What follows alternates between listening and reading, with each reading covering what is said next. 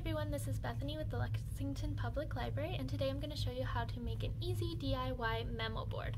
I know a lot of us are working from home right now or doing school at home, and this is just a fun craft that you can do to help you stay organized.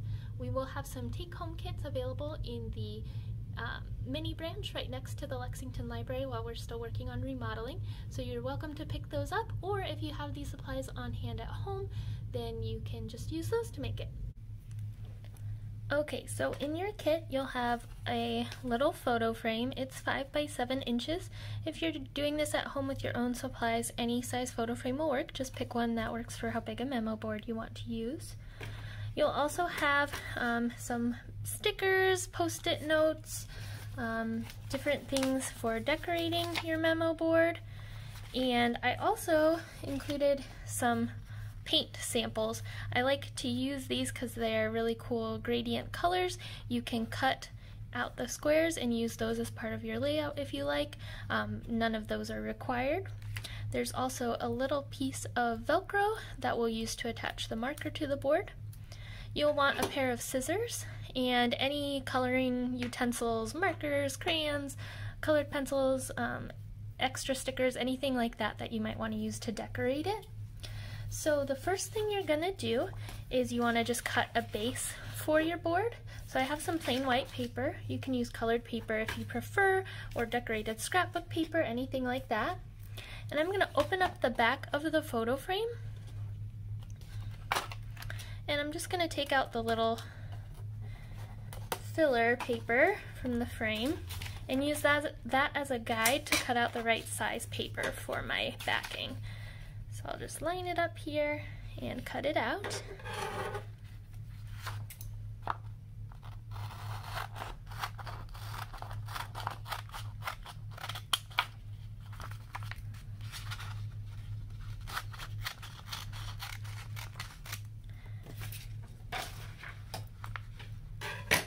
So that will give me a piece of white paper, just the right size to fit in the photo frame. And this is where you're going to plan out your layout. So you can do anything you want for your memo board. You can use your memo board for whatever you like. If you want to have a to-do list, if you want to have a meal planning set up, different days of the week on there, however you want to set it up for whatever you want to use it for is fine. I did include some templates you can use if you'd prefer to do that. So there's one for meal planning, so you could write like tacos, spaghetti, whatever you're eating for the week, and put it up on the fridge so everyone knows what's coming for the week. Or you can make a little homework planner or check off that you've done your homework each day. Or you can just make it a shopping list and have it available for everyone to write, oh, we're out of paper towels, oh, we need more milk, whatever you want to pick up at the store next time you go. Just a basic to-do list.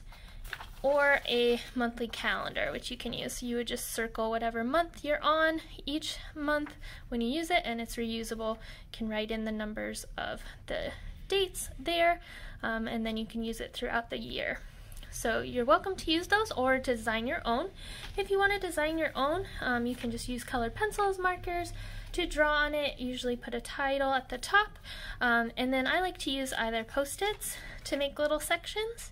So you can just peel and stick those right on, or if you want to use the paint chips, then you can cut those out to kind of section off your grid for your memo board that way. And then these you can just glue on with a glue stick.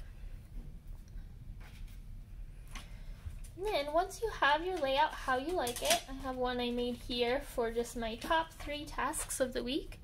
I'll show you that. You can situate everything on there, use your stickers, add whatever you like to it, draw on it, decorate it how you like. So this is a really basic one. I just used the paint chips, glued them on there, made a little title, drew some little decorative things, and put little squares for me to check off with the memo board when I use it. So once you have your layout how you like it, then you're ready to put it in the frame. Just like you're framing a picture, you'll just set it in there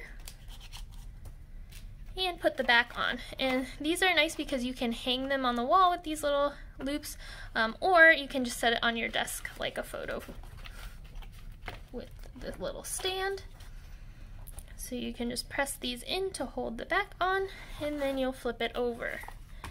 So there's my little memo board, and it's almost done. So the next step is just to make it easy for you to keep your marker with your board. So that's what the Velcro is for. So there's two sides, and these are just peel and stick. So you'll just pick one off of there and stick it onto your marker wherever you'd like it to sit, and then you'll peel off the other side. It doesn't matter which side goes on which because they'll still stick together. And you can put it, you know, either on the bottom or the side, however you want it. I'm going to put this one on the side here. And that way you can have your marker nice and handy to use with your board whenever you want to use it. So since you have the glass cover on the photo frame, you can write right on there with the dry erase marker.